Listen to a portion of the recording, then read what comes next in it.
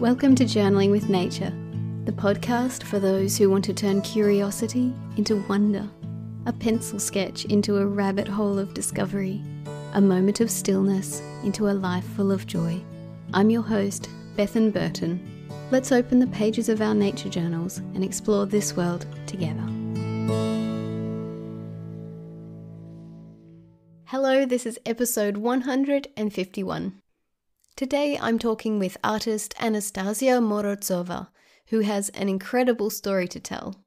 She's currently traveling in Southeast Asia, sharing her travel sketchbook about the people and places she's seeing through her adventures. In our conversation, we talked about Anastasia's career journey from the classical art education she received in Russia to studying a master's degree in France, to moving to Italy, to transforming into a freelancer and digital nomad who now helps others find their own creative paths. Let's listen.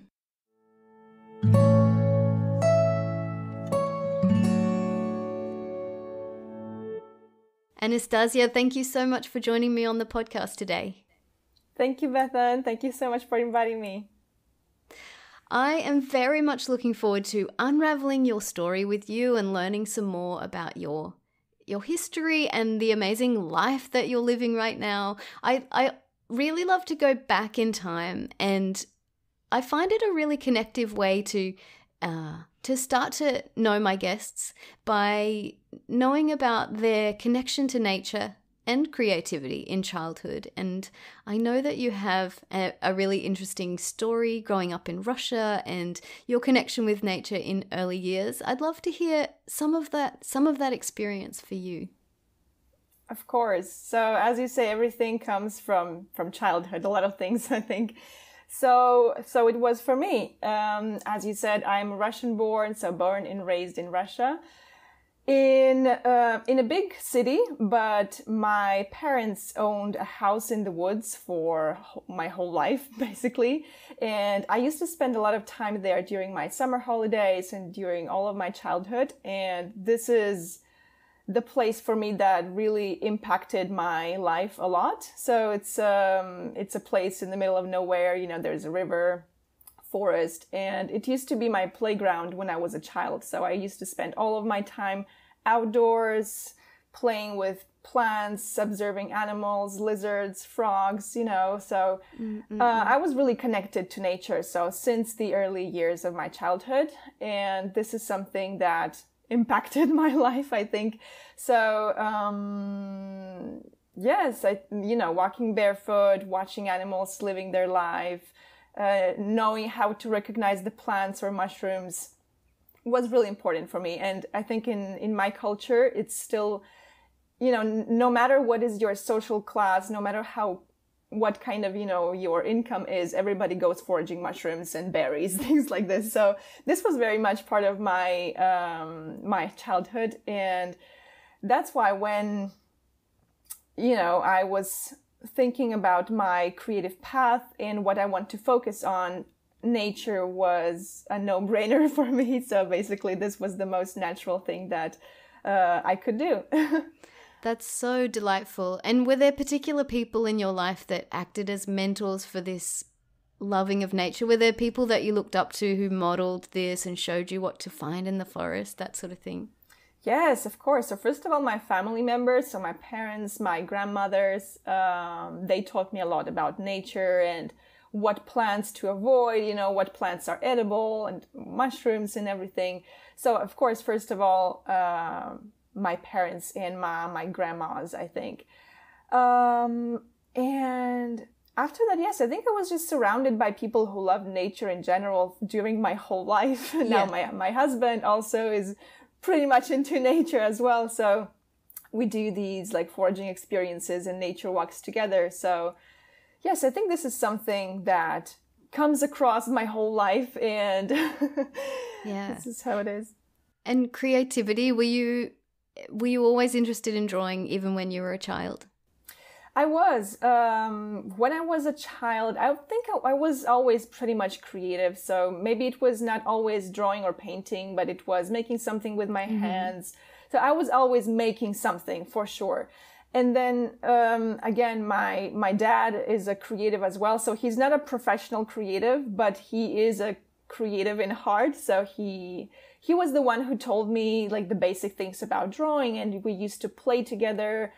He used to show me some, playful exercises on how to develop my fantasy, these kind of things.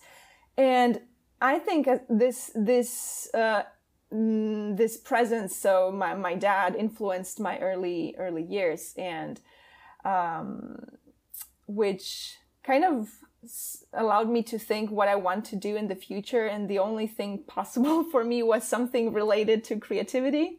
Yeah. And I love that your path was so clear, that because a lot of people finish their high school studies and then, what do I do? And maybe take a gap year and whatever. It's not always clear for everybody, but I love that. No, go ahead. No. I was just going to say that I love that your path seemed obvious, or that there was no other path for you. It seems obvious, but it's not. Okay. I mean, when I'm talking about my path, everything seems perfect and like, oh, it perfectly aligns with what you're doing. But I want to reassure you that I had a lot of detours and weird things going on. Tell me the story. Tell me what happened after that, when you were choosing your studies and then in your career development. Tell me that story. Yes, of course. So as I said, nature and creativity was something that was with me for, since the beginning, I can say. But this question of who you want to be when you grow up, I had no idea how to answer this question. So maybe because as children, I think we're pretty much influenced by, the society and what it is available there for you. So you don't think necessarily about artist as a career path, right? And your loved ones, your family members does not necessarily encourage you to take this path. So I was always interested about languages as well. So I started to learn English and French when I was still a kid. So this was one of the options for me as well. I thought maybe I will do something related to languages, like a translator, or other job related to other languages, which was also exciting for me. And really the choice, I think, came up when I was 15 or 16, because it was time, to choose what I want to study in the university. And I think this was the time I said, okay, I want to do something creative. And again, my parents really helped me a lot to develop my skills, because in Russia, we have a pretty good education in terms of arts, and we have a good art schools, very classical ones, but, in terms of knowledge and foundation, it's really good. But the criteria to get there are quite high. So there are quite high standards to get in these schools, public schools. So they are free, but you need to be prepared to be able to enter these schools. So that's why when I was 15, it was really time to, start to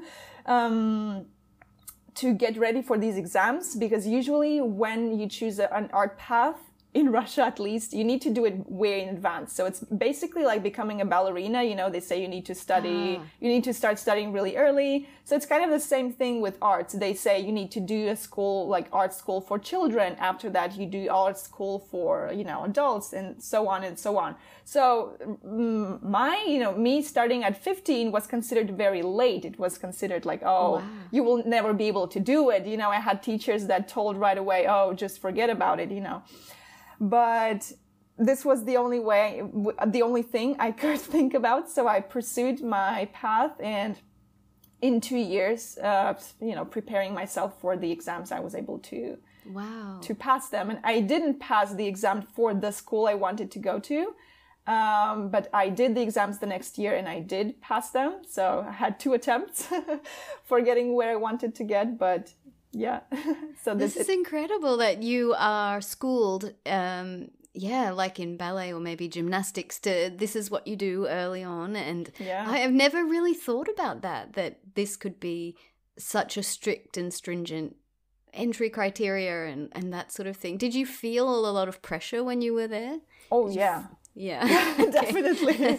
As I said, like Russian school is a very classical, very traditional school. Not all of them, but the one I was in is. So to be able to enter there, you really need to come there prepared. So, you need to know how to draw and paint realistically already. Otherwise, you will not be accepted. Of course, then you perfection your skills. And yes, pressure is always there because even though you pass the exams, you're there. So it means at least you're worth something, right? Yeah. But the studies were hard, especially the first years. But I was passionate, so. Yeah. Wow. So then you did your formal art training, and then I think you moved on to something like art management or something. Exactly. Yeah, so, tell me about that story. This is where my path started to get a bit divergent wonky. path. Yeah. So yes, again, the art education in Russia is 6 years. So 6 years studies, yeah. That's a lot. That's a for lot. Medical training or something. Yeah, I know. Wow. So it's 4 years to obtain like a bachelor, but in my art school, there was no bachelor. There was just it's 6 years or nothing. Wow. So to obtain like a real diploma, you had to do full 6 years. At the end of my 4th year, I really enjoyed, the studies and everything. But I think what the art school in Russia really didn't give, and I think most of the art schools in the world don't do this, unfortunately, is to prepare you for the real life. So you study, you spend a lot of time developing these skills, a lot of your, mental, physical effort to get better at something, to really master this craft. But then when you get out of there, you actually have no idea what to do. So what to do with it? Yeah, interesting. I was looking at my the older students of the academy, and I was kind of watching what they were doing, and they all struggled. So it was very discouraging because I thought, like, what is this for? If I just waste 6 years of my life and then I have no idea what to do with it, and I will, go and find a normal job somewhere, this is just a waste of my time. So encouraged by my mother, because my mother, she was okay with me doing arts and everything. But I think at the end of the day, she was more happy if I was doing something else. So she was like, yeah, you were creative, but maybe you will do something more business related. Like, let's try art management or something like this, or art history, And I was very passionate about art history in the art school because we have this as a topic of studies as well. So I thought, yeah, art history sounds amazing. This is something I like. Why not trying, this path? And my parents really allowed me to travel a lot when I was a teenager and a kid. And my dream since, I was a teenager was to go living in Europe, and especially France. This was the country I wanted to go. So I started to search for, first of all, actually, I started to search for art schools in France. So my first attempt to go in France was still related to art, like to, creativity, but I failed the exam. Again, I failed the exam. So the next year I decided, okay, I will do something else. I will do art management. So I got accepted to the business school, so art management school in France. In France, wow. Yes, in Paris, France. So they actually accepted my 4 years of studies in Russia. So it was considered as bachelor. Credit already. So, yes, so I already had bachelor for them, and I did my master's degree in France in contemporary art management and art history. Did you already speak fluent French at this point, or did you have to learn that on the go? Okay. No, I started to learn French when I was 7, so at school, but I had to prepare myself to real life again. Yes, so I took some courses before moving there, but yes, I was pretty much fluent, and my studies were in French. Wow. But yeah, the first year is always challenging. You think you know how to speak and interact with people, but then when you come there, it's a whole new story. And I'm sure formal language about different, like, specific topics to do with art management, and oh gosh. Yeah, I mean, this was a challenge, but what was more challenging is interacting with my peers, because the language they are using is not the same as, you learn in courses or in a school. So a lot of slang and, understanding their humor. I had the impression I was like, oh my God, I'm so lost. But, you know. What an amazing adventure. Okay, so you studied a master's in France, and then what was the next step? Yes, the next step. So I was living in France, doing my internships there. So I had zero working experience, but fortunately my studies, encouraged, highly actually forced us to find this experience. So I basically accepted any working opportunity possible. So any kind of internships, paid or unpaid, everything.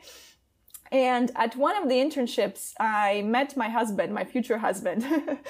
So my husband is Italian, and we met he's in culture as well. So not in fine arts, but in cinema. So he was working at the Cinema Foundation at that time.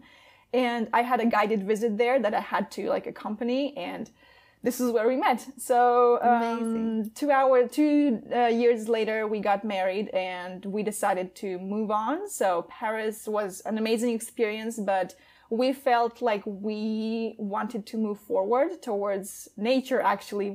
The reason why we moved from Paris was that I think we were tired of the busy life, primarily. And then this way of living, you work in the morning, you go to work, you earn money, you go back home. Exactly. Oh, you speak also French. A little bit. Amazing. Exactly. Métro, boulot, dodo. That's the one.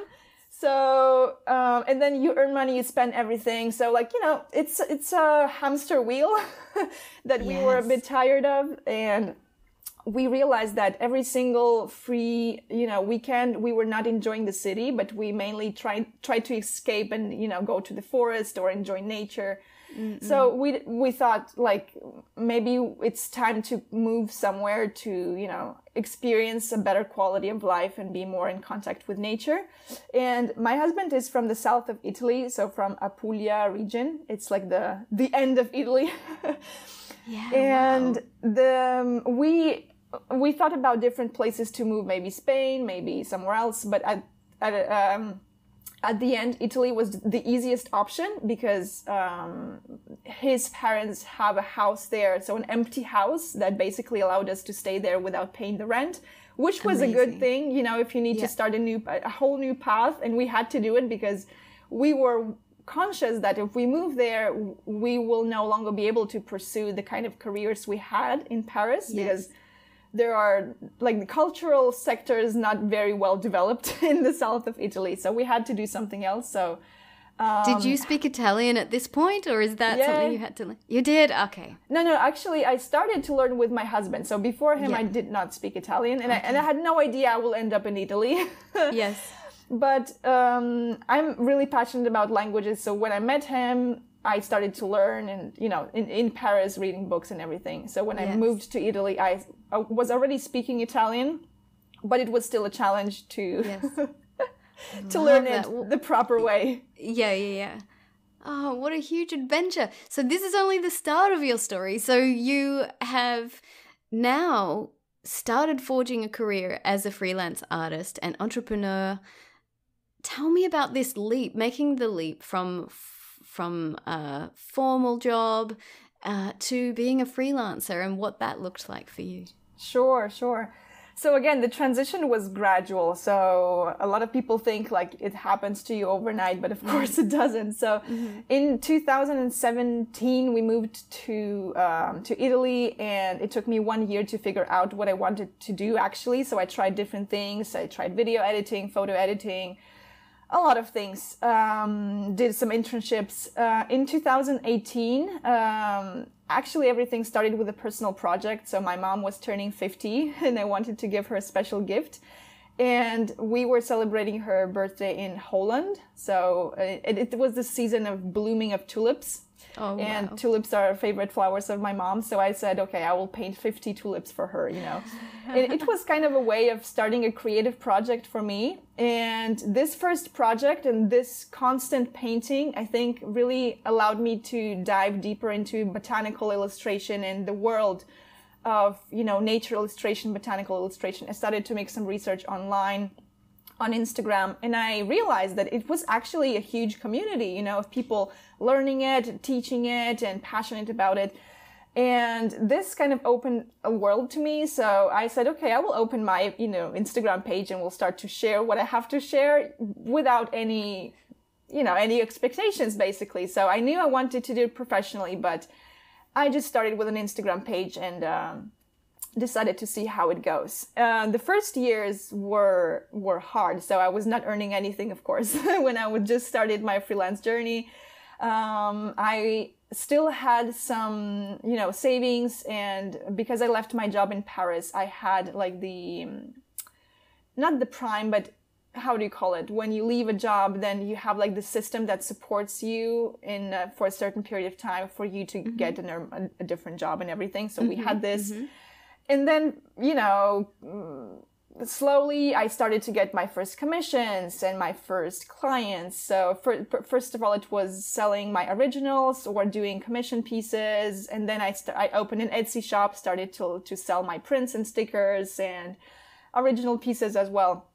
I learned pattern design. I started to transform my hand-painted illustrations into patterns. So I started to, get clients for that as well.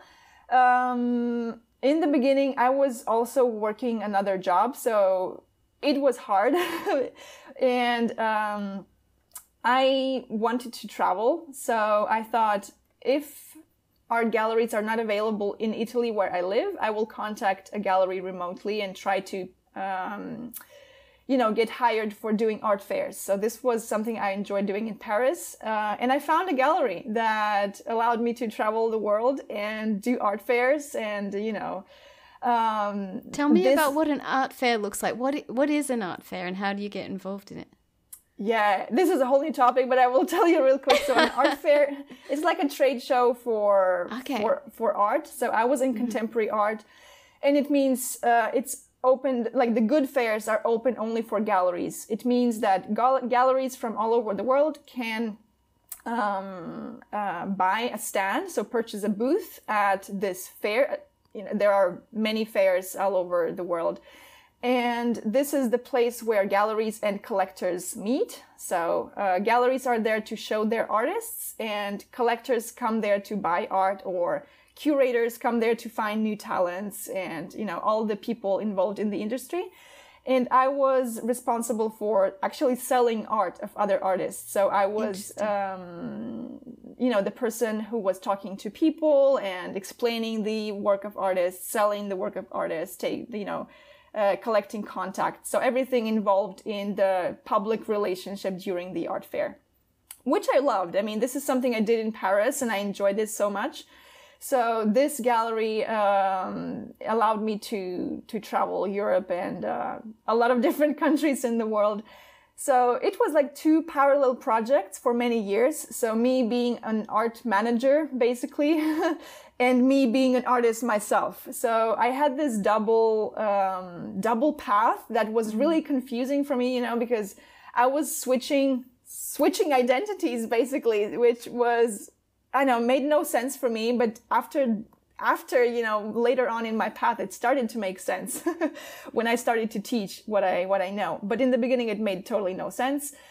But I enjoyed both. So it was really hard, to decide which one to take. And I was developing both. At a certain point, 1 or 2 years ago, probably over a year ago, there was a moment when, things started to go better for me. So I had my social media following grew up significantly, and I started to get more exposure, more commissions, more clients. I started to teach. So first on Skillshare, and then I launched my own course. And this is where things started to get faster, And my husband was someone who supported my project since the beginning. So he was always helping me, he was always there. But with the courses, he started to get involved in the project more, more significantly. And over 1 year ago, we decided that he will quit his projects for my project, and he would start to work on my project full time. So this is when we started to work together as a couple.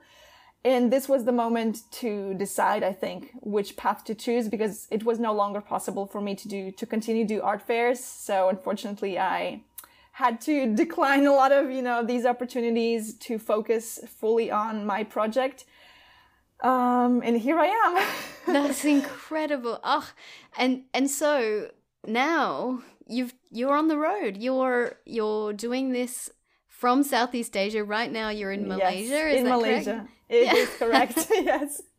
So usually on my podcast, I ask my guests to describe, nature around them, where they live and what they see. But your nature is changing constantly because you're changing countries, moving from place to place. You're doing this on the road as a digital nomad. Tell me about that. Tell me more. Of course. So traveling was something that me and my husband, this is one of the things we love most in life. So already traveling for art galleries, was this way for me to make this come true.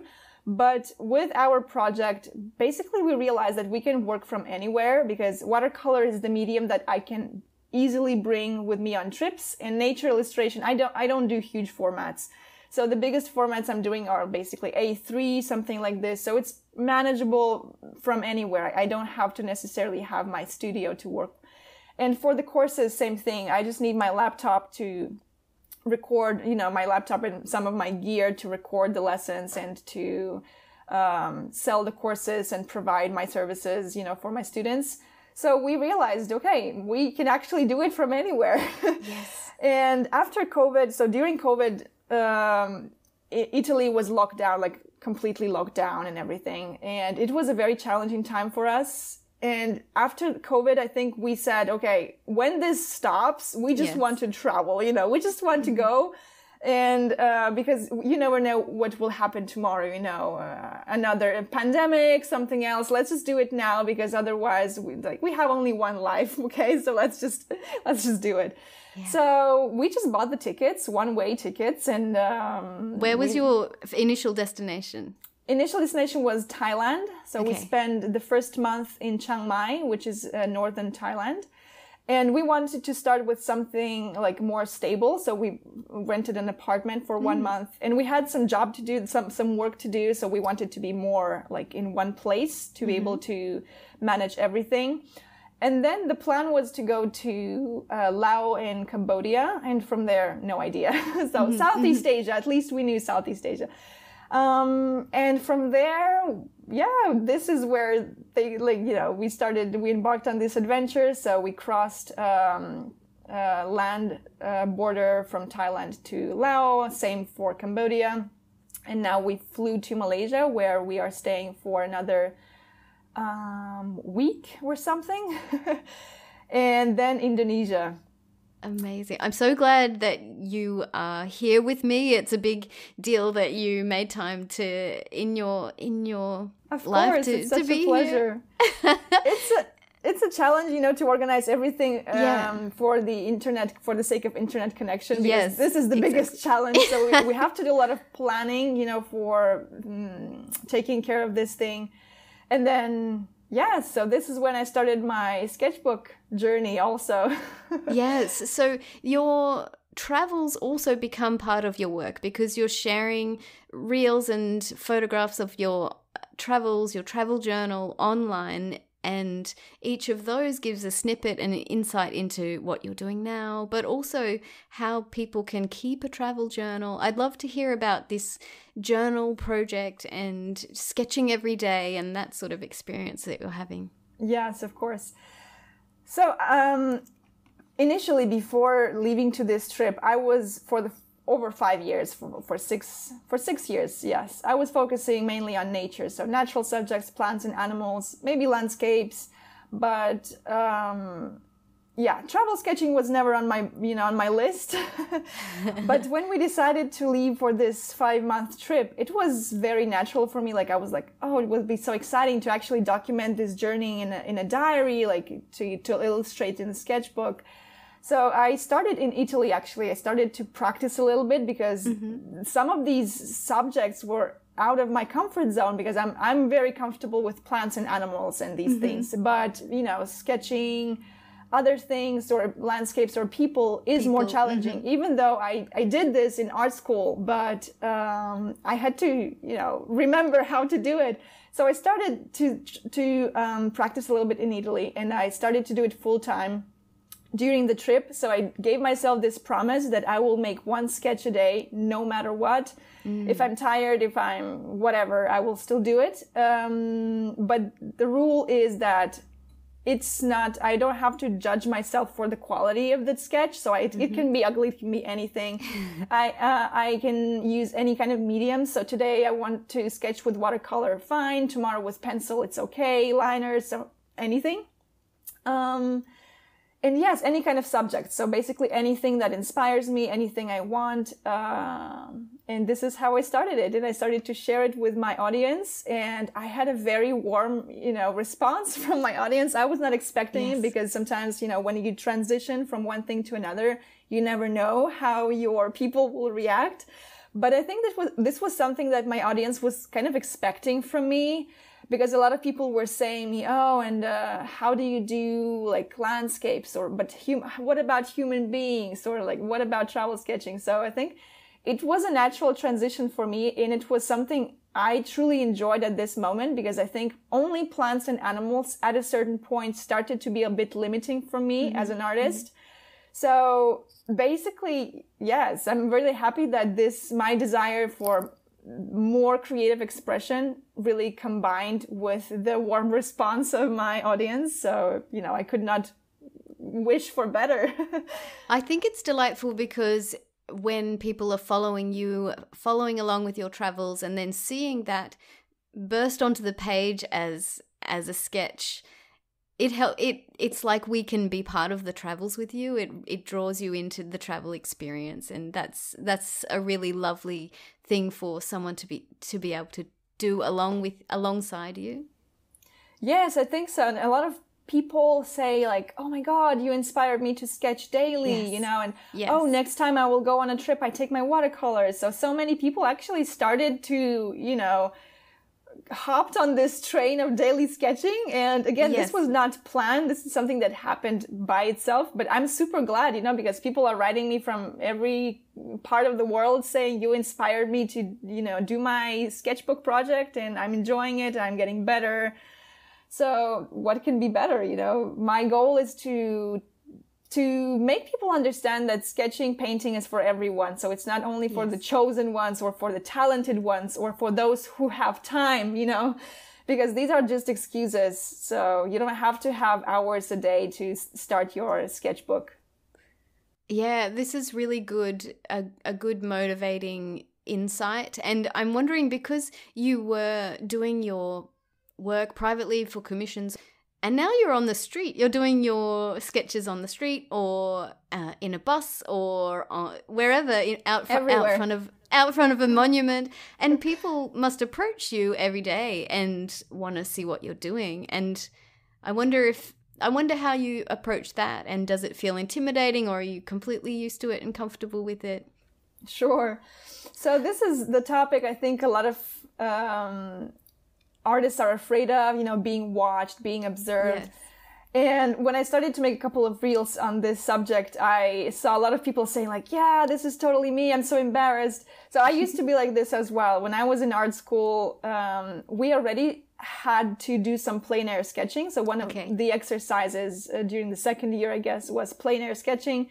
So I was going out and sketching when I was, you know, 19 or 20. So, I mean, I was fine. At that time, maybe it was a bit more embarrassing, but now it was fine. I just started, I know when a lot of people are staring and watching, maybe like, I'm like, oh my God, I'm going to make a mistake. It's going to be horrible. But then I say like, yeah, whatever. Like 5 minutes from now, they're just going to go away and forget about me. So like, there's no point of worrying. And then people are actually usually very nice. So a lot of conversations started this way. Like kids start, you know, to approach me and say, oh, it's amazing. Or like adults start to talk about like, oh, you're a real artist. Oh, how are you? Like, how is it going? Or I even exchanged some contacts with people this way, you know, so That's Yeah, beautiful. it's usually a very nice experience.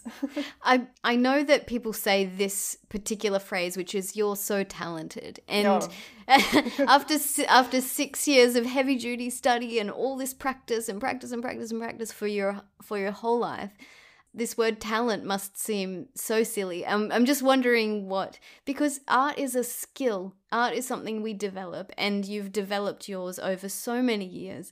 I'm wondering what's your response to this question or this statement. You're so talented. Yeah, I absolutely agree with you.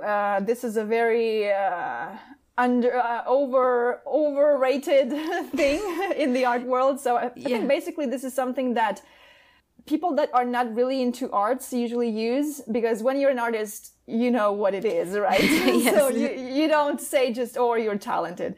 Yes. So of course, I think talent exists, and there are people that are more gifted than others. Like for anything, some people naturally run better than others, or naturally sing better than others. So it's useless to say talent doesn't exist. So talent exists, but it's not everything. Absolutely. And I think your motivation, first of all, so your desire for learning, your passion, and your work, so you're constantly showing up, this is what will make you a good artist, not the talent, because talent is not enough. And so no matter how talented you are, you can be a genius, but if you're not doing anything, you will not get anywhere. So for sure. And the opposite is true, I think. Sorry, I interrupted you. I think the opposite is true, that you don't have to start with any talent at all. You can start from zero, and if you put in those pencil miles, if you put in that effort over the years, you get so far just from that. Yes, absolutely. I'm convinced in that. And actually, my first real teacher, so before I entered the art academy, I had these 2 years of preparation studies. And I was really lucky to find this teacher, this woman, who was convinced that anyone can draw or paint. So she had this kind of a mindset. And this was quite rare, because a lot of teachers really turned me away, saying like, oh no, you're too old for it right now. Or like, you're not, at 15, you're not too talented, or you're something. And she was the one who was like, yes, of course you can do it. Like, no matter who, like if you're young, old, like it doesn't matter. It's just practice. So basically this is what it is. So practicing is, of course, one of the best ways of getting better. And also, I think for me, having this teacher really opened my mind. Mm-hmm. And I think this kind of guidance was really crucial for me at the earliest stage, because without her, I would just abandon this path. If one more person have told me it's too late or you're too something, I would have given up probably. So I'm really grateful for her to saying, yes, of course it's possible for you. Yeah, that's so significant. I think in our life path, sometimes there's just one person who just says the right thing, or takes us under their wing, or just encourages us in the right way that gives us that motivation to keep going. I love that you had that one teacher. Yeah, it was important. And then this is what I actually try to do for my students, because I had this kind of figure for myself, and I know how important it is to be motivated, or to be pushed, because a lot of people around us will say you're not enough talented, or you're too old, or your paintings are not nice. Like, criticism, especially the one without any kind of experience behind, is very frequent, unfortunately. And even, very dear people around us can sometimes hurt us, saying these kind of things that they don't really, how to say, maybe they say it just without any weight to it, without thinking, but I know it really hurts. A comment, this is the flip side of that person who can encourage you.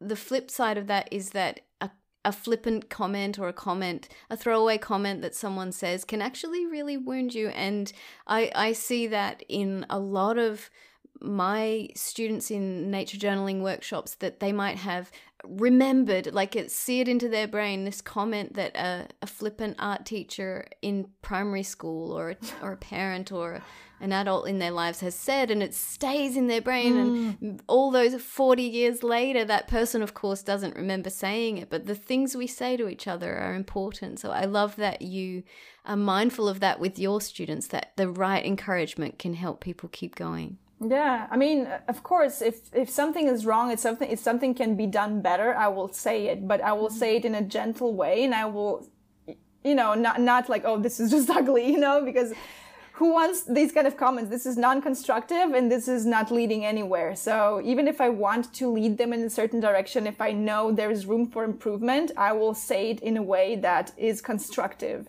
Yes. And I mean, my teachers were usually like this. So I was very lucky with my teachers in the art school. So very rarely, I had someone who was just, making rude, being rude or something. So everybody was really respectful, and their best interest was making us become better. Mm-hmm. But yes, I know, like sometimes, especially people that are outside of the art world, I think are tending to be more brutal with these kind of comments. Yes. Like, I don't know, your friend or your relative saying, this is not that pretty, Yes. Yes, I understand this very well. So I would love to talk about, because you're in Southeast Asia, you're seeing things that you have seeing places you've wanted to visit for many years. I know that you've been sketching things that you've dreamed of seeing, and I would love to hear you describe what that's like to have envisioned yourself in a place and now be sitting in front of a monument or whatever it is that you have dreamed of sketching, and here you are. Yes, it still feels unreal to me. So it's basically dream came true. Like, it's a cliche, but it is what it is. And a lot of these places, such as Angkor Wat in Cambodia, but even, markets in Thailand, I sketch everything. So everything basically that inspires me. And this is awesome. Nothing can be better.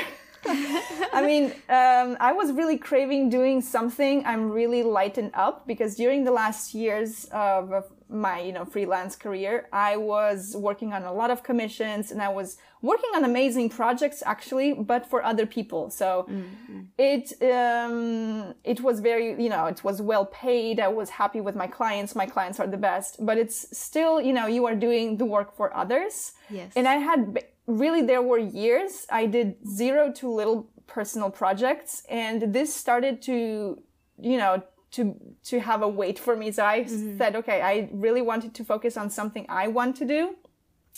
And this sketchbook journey was the answer to it. This is was one of the reasons, so I said, it's very natural. I can do what I want. I can share it with my audience. And, I can use this content to develop my brand, to develop, my skills, everything. So it's like everything felt into one place. And this sketching journey, it allows me to do everything. It allows me to promote my work. And I'm actually attracting more interesting clients now with this travel journal journey than before. Yes. But a lot of people say, like, but how do you actually sell these things? Like, you cannot sell sketchbooks, right? So what do you do? But there are other ways you can collaborate with people so yes, I mean, I'm using this sketchbook as just a personal project. So I had no intention whatsoever to, monetize it. But I think when you start to do something you really love and you really enjoy, you start to attract the right kind of people and opportunities. So it sounds like magic, but it is like this. Yeah, that's beautiful. And I'm wondering, I always think a lot about nature journaling, but also particularly travel sketching, that the act of putting that thing on the paper helps you remember in a really visceral, sensory way where you are, what you were feeling, and to capture those memories. And then when you look back on them, it's so real and they sort of burst off the page. Do you have this same experience? Absolutely. Even now, looking at the pages from the first month of the trip, I'm like, oh my God, yeah, this was over there. Even now it's exciting. And I mean, from years from now, it should be even more exciting. So for me, it's like having a photo journal, but like a photo album, but better, Better. So it's like your memories poured onto pages. And that's why I think a lot of people are actually attracted by travel journaling in general, and journaling in general, because you don't have to travel the world to start, you know, a sketchbook journey. You can just document your everyday life, or plants in your garden, or just, you know, things during your nature walks, anything. But it's true that these paintings will hold really special memories. So for sure. Yeah. And I very much believe that travel, the feeling that we get when we're traveling, which is that our eyes are wide open, we're really receptive to what's going on, we're curious about the culture and the things we see and the shape of the buildings. I really believe that that's a mindset that we can take with us wherever we are, even in our hometown. Absolutely. So for sure, yeah. I mean, this is something that I think I had already. Well, I mean, I live in a beautiful place. I live in Italy, so I have nothing to complain about, you know. So inspiration is everywhere, you know, everywhere. But no, I think no matter where you live, you can still find inspiring things around you, or, you know, purposely surround yourself with inspiration. So if you like plants, but it's winter where you live, I don't know, you can go to a botanical garden, or like try to find the ways of actually seeing things you love and experiencing things you love. And be curious about the world around you. Yeah. Yeah. Tell me, on a day you've committed to sketch in your sketchbook every day, you get to the end of the day, you haven't done it, you've remembered, oh, I need to sketch today. You're tired, you're uninspired, but you're still going to do it. What do you do, and what sort of subject do you look at? What material do you reach for? So unfortunately, this was my kind of situation for the last days, because we had a lot of road to do. We changed country, and I have a lot of stuff going on in my business. So I'm launching a couple of, you know, free courses now, and I have my students, and I have my commissions, and I have my personal projects. So it's a lot of things on my plate, and you know, there are many days right now that I am at the end of my day. It's 1 a.m. It's 1:30 a.m. like yesterday, and I'm like, oh my God, I need to do my sketch, and I do it. Like usually I go to the bathroom. I go to the bathroom because, you know, I don't want to wake up my husband, or if he wants to sleep, I don't want him to necessarily take part in this thing. I just go there, and I take my phone, and I take my art supplies, and I sketch something. Yeah. So basically this time I say, okay, if I'm really, really tired, like yesterday, I say, okay, I just do a pencil sketch, and I will color it tomorrow. So I will do like a preparation drawing of something that I want to do. And I finish the drawing now, and I color it tomorrow. So this is already okay. Or if I feel, I can color the drawing that I started the last day. Or if I feel like it, I can start something completely new. And sometimes it turned out really, really well. You know, the strange thing about this thing is that one of the best sketches that I like the most in my sketchbook turned out after these sessions, when I was completely uninspired, tired, like I would rather not do it, but I did it. And I was like, oh, wow, this is actually nice, you know? So I turned out liking it. I really like that you've given yourself this structure and the discipline, because discipline is really hard, and it's easy to commit to a project, but it's really hard to do it some days. And that you've just like, even if it's 3 a.m. and I'm sitting on the floor of the bathroom, I'm going to do it. And there's something really great about that, the rhythm of it. And that, sometimes the best things come out of pushing through those hard moments. Yeah, not usually, but sometimes they really do. And I think what people underestimate are small, short amounts of time, because people say, oh, what if I have 2 kids? Like, you don't understand. What if I have my life? Yeah, we all have our lives, but do you have 5 minutes to scroll on your phone? I guess yes. So it means you have 5 minutes to get your pencil, just a pencil, and sit down and do something for 5 minutes or 1 minute, no matter. So, and if you do it every day, this will already bring you far away. So, yeah. Yes. What are your favorite things to take with you? You've obviously got a travel sketch kit. I'm really keen to hear about what is it? What supplies do you use? Use watercolor, but what kit do you have? What do you take with you? Sure. So everything was an experiment for me. I've never did travel sketching before. So before leaving to this trip, I kind of knew what I would like to use.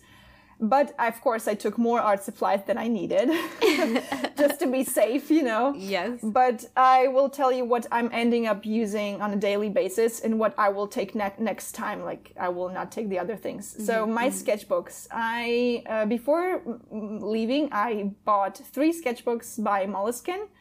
So just watercolor sketchbooks, normal ones, like the long ones. Horizontal format. I love them. So I love the format. I think this is my favorite one. I also tried square ones, but I prefer horizontal ones. I think they give more flexibility. Then my watercolor sketch set. So this is probably the most frequently asked question. So I have this small foldable palette that I clip on my sketchbook, and one side of the palette is filled with color. So there are little pans that I fill with my own colors. And then on the right side, there is this little area to mix colors. So this was like a last minute purchase that I did before leaving. Actually, I was not planning to bring this palette. I just had my regular watercolor set, you know, like the metal box with the lid where I mix colors. This is what I usually used, but it's quite bulky and quite heavy. So I thought maybe having this small palette will be a nice way, you know, to have it just in my bag all the time. So I gave it a try. I bought it and I was not sure I will like it, but I ended up loving it. So I am absolutely in love with it. And there's only 15 colors inside. So I picked the colors I'm using most frequently. So I have, of course, I have primary colors. So blues, yellows and reds. These are my must-haves. And then I have some greens, some browns, and some other colors, you know, I tend to use all the time.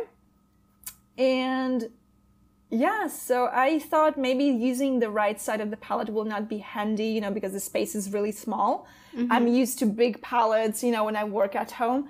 But actually I found a method of how to make it work. So I use I use a little spray bottle. So I have a little spray bottle that I use to clean my brush. So I basically rub my brush against the surface of the palette, and then I do it a couple of times. I dry everything with napkins or an old cloth, something like this, and then basically that's it. So I don't need to have a water container where I wash my brushes because it's heavy, of course, and it's bulky.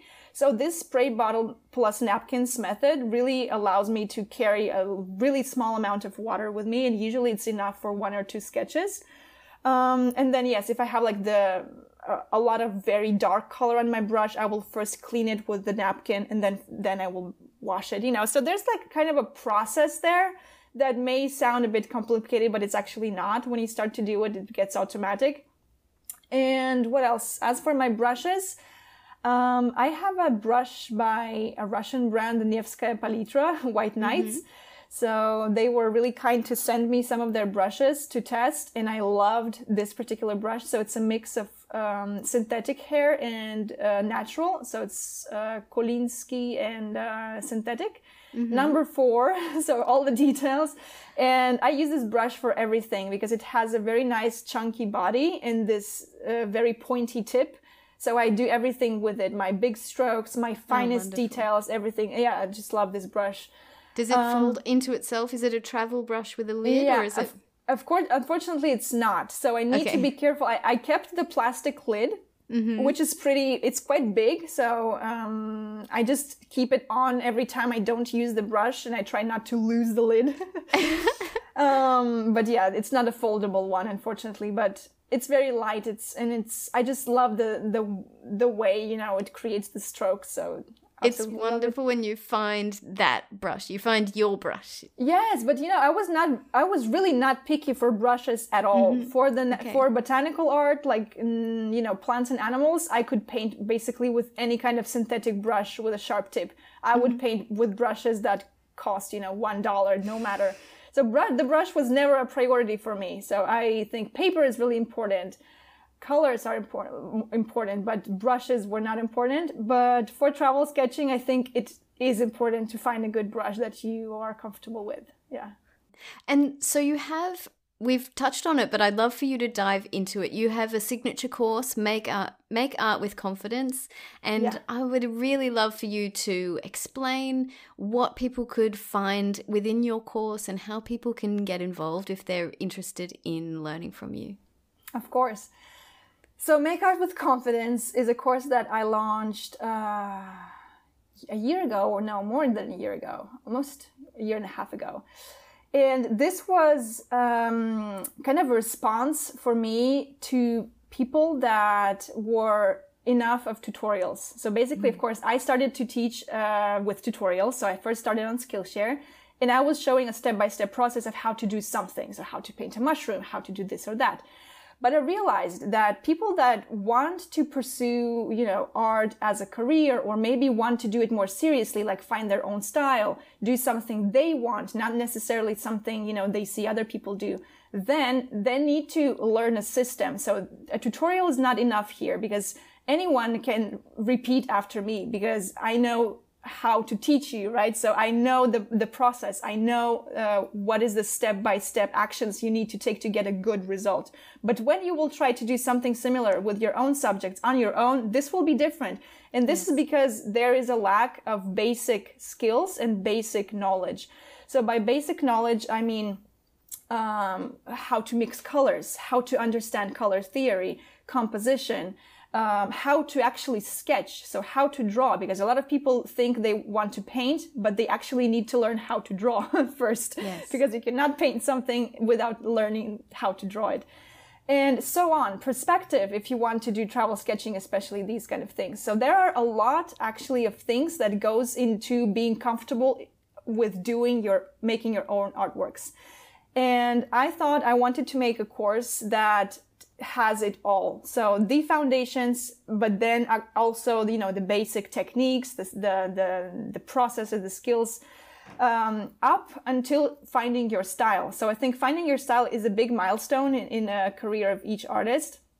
And of course, it doesn't happen overnight.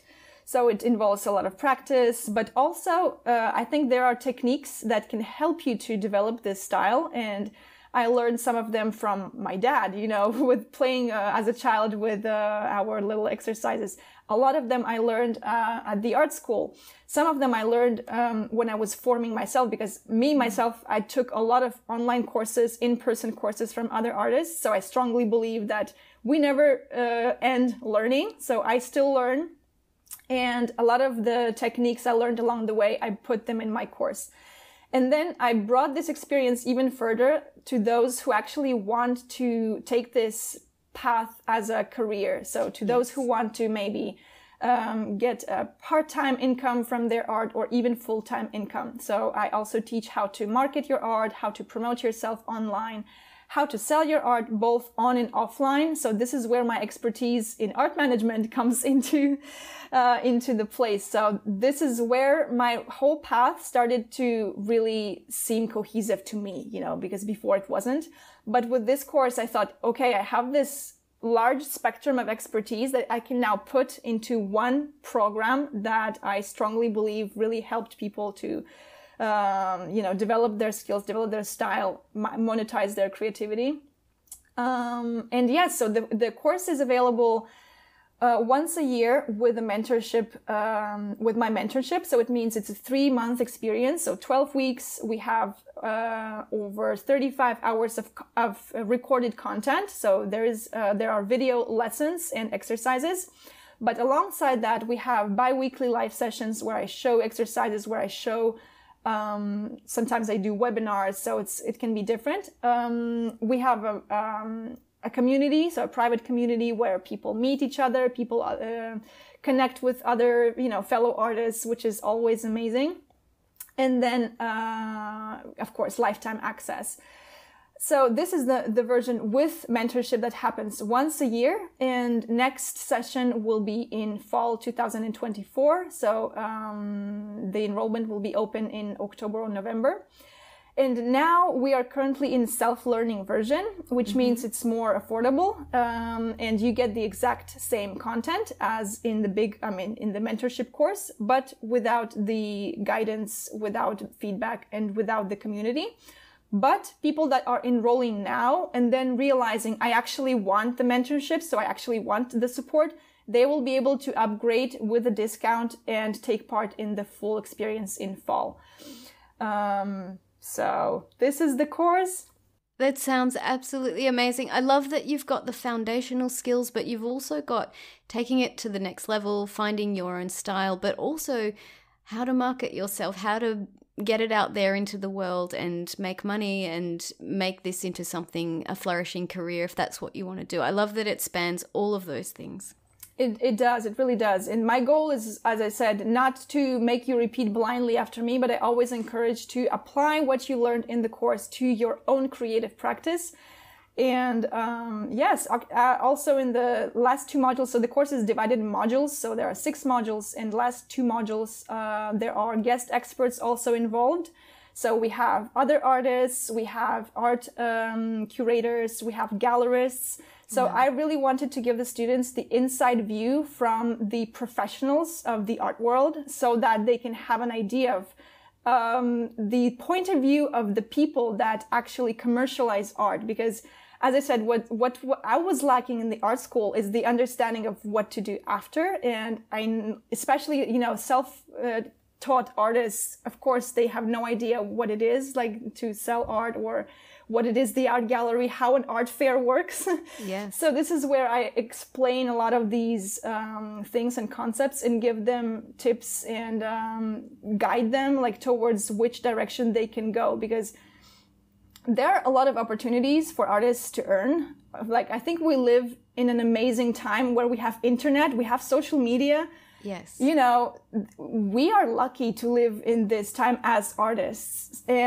But I think the downside is that there are just so many things you could do that you can easily get lost in which path you need to take. Yes. So especially with the mentorship version, I really try to direct my students, each one of them, because it's a really personalized approach, to understand where their strengths are and where they can go. So if you are going to the gallery, maybe your peer needs to develop, other things, maybe, do book illustration. So we're not the same. We're not doing the same art. And the beautiful thing is that my students are all very, very different. So different age groups, different countries. I have students from all over the world.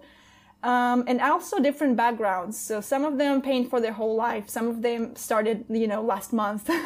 Yes. And they're all together, and all of them have something to share in their own unique approach. So I think it's really enriching to find people that share same passions as you, because creating art can be lonely if you just do it alone in your studio. Yes. The course sounds incredibly comprehensive and personalized, and I think that's really important as well. I'm going to leave links to where people can find out more about your course in the show notes for this podcast. Anastasiia, thank you so much for joining me. I'm absolutely in awe of your story, and I just can't wait to continue to watch your journey and your travels unfold. Thank you again for being here with me. Thank you so much, Beth, and thanks for having me. And I wanted to also tell you my compliments for your project. It's incredible what you are doing, and that you are encouraging people to develop their creative skills and mind for nature, and it's amazing. Thanks for doing that. It's been so good to connect. Thank you again. Thank you.